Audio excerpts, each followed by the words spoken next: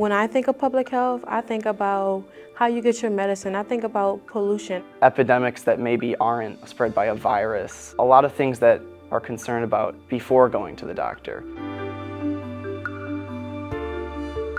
I heard a physician arguing on the phone with an insurance company about a medicine that his patient needed but couldn't afford. I was like, well, what goes into getting your medicine? You know, who approves, who can get this medicine, who can get that medicine? He said, it's a public health issue.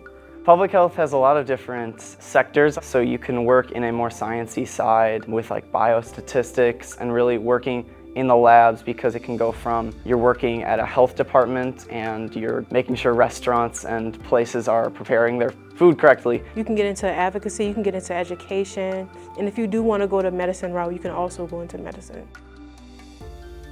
I know professors from international studies and from public health that I have really close relationships with, and really making those connections that enhances the whole experience here. So if you're a student, you're thinking about Illinois Wesleyan, and you want a school that's small, where you can really get to know your professors and really get to connect with students, I think Illinois Wesleyan is for you.